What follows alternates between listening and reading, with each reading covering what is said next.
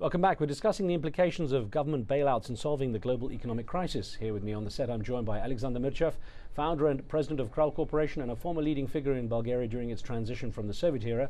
Dr. Mirtchev is also a member of the board of trustees of the Kissinger Institute on China and the United States at the Woodrow Wilson International Center. Now, just before the break, we were doing a debate in the chat room with a poll asking, should governments bail out banks? And the result is 33% of you said yes, they should, while 67%, two-thirds of you, said no, they shouldn't. Now, as we get back to our discussions, Dr. Mirtchev, how do you regard that? Are people angry, basically, with the bailout concept? Well, they should be. They are rightfully angry. You know, it doesn't make sense from anybody's point of view, but sometimes the people that the things that do not make sense needs to be done, and in general, the bailouts as they are rewarding failure. They're really, I would say, out of the main street way of thinking, out of the entrepreneurial way of thinking, and at the end of the day, the government is picking and choosing winners and losers. But having said so, it's obvious what is the rationale behind the bailing out. Really, something that we have discussed: the D word, depression, the enormous domino effect that could start from allowing some of these organizations to fail. Yeah, exactly. What would be the consequences if you say, well, it's really true, free market capitalism, we could let the auto industry collapse, we could let AIG fail, we could let, I mean, Lehman Brothers was allowed to go, and now people are wondering, was it the right thing? It was like almost a selected decision-making process. It is really a very hard question, to the extent that on one hand, the general population wants to see the political leaders doing something. And they have a limited set of tools to do. There's certain fiscal policies, certain monetary policies that has more or less been exhausted and put in place. But having said so, at the end of the day, the bailout is definitely not the best possible way to go. But the big question is what else? What else is on the table? As in general, we are all human beings, and we want to have the both sides to eat the pie and to have it. It's not possible to save the system and to move toward the fixing the failures of the system and after that reforming it without measures of a type that are going to look and actually are absurd from a free market perspective. We've got Shaukat on the line from the UK. Shaukat, what would you like to ask? Yeah, hello, assalamu alaikum. Wa alaikum salam. Yeah, I'd like to ask, the strength of the Western economy lies on the middle class, small businesses. Is that where the solution of the economic crisis lies? Thank small you. Businesses and the middle classes. Are they going to pull us out of this recession, or this depression even? I think yes. At the end of the day, what counts and what all these measures should lead. What is the test? What is the criteria of success for all these measures? If it increases productivity, entrepreneurship, if it increases trade, if it increases the freedom and the opportunities of people to create wealth. It's not going to be created by the governments. It never does. The governments at best are redistributing the stuff that we're creating. So of course the medium small size businesses, the corporation, the markets needs to have a say, and before they get involved in all this in a consistent, persistent and I would say dominant way, we're going to be into the crisis or semi-crisis. Now, of course, a big fear is the number of people going out of work, and it's a major issue. It's a morale crusher as well. Juan Samavia of the International Labour Organization, the Director General, had this to say recently. He said, if stimulus efforts are delayed, the jobs crisis will be prolonged and severe, and employment may only start to recover from 2011. He's saying that there are 90 million jobs needed to be created. Is that a realistic proposal in this current climate? I think that the actual situation is even more dire. We are about to see, and we are seeing a major restructuring of the world economy, of the financial system, and it's not going to be that soon.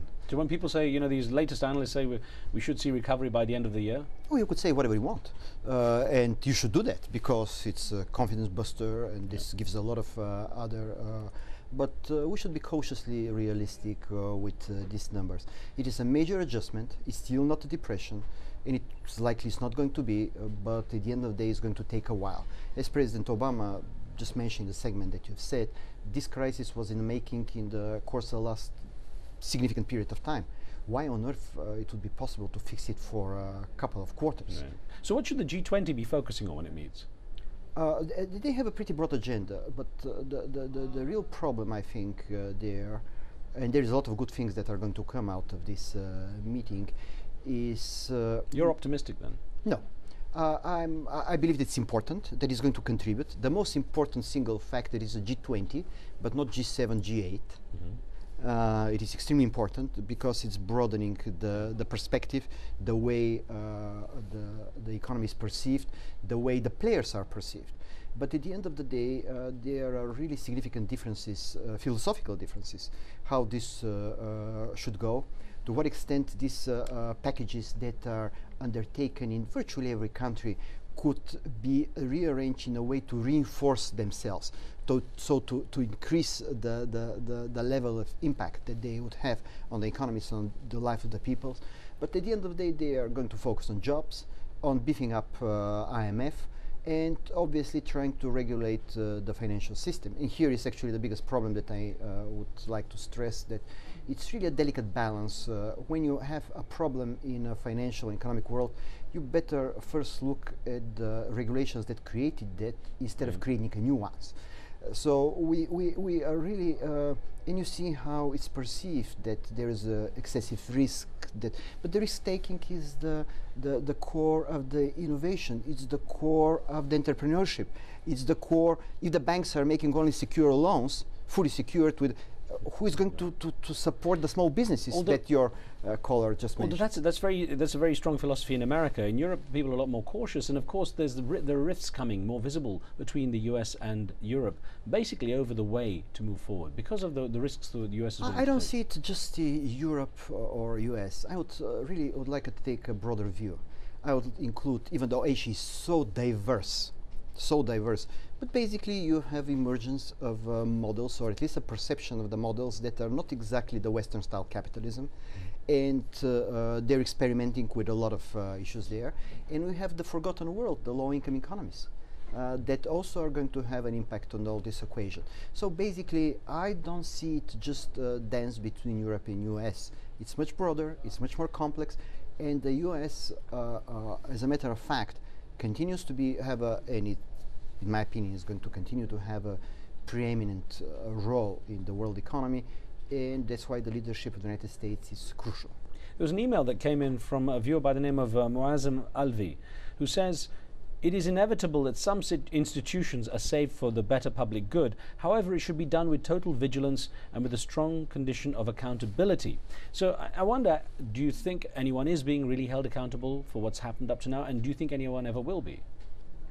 No, simply because it's a systematic failure.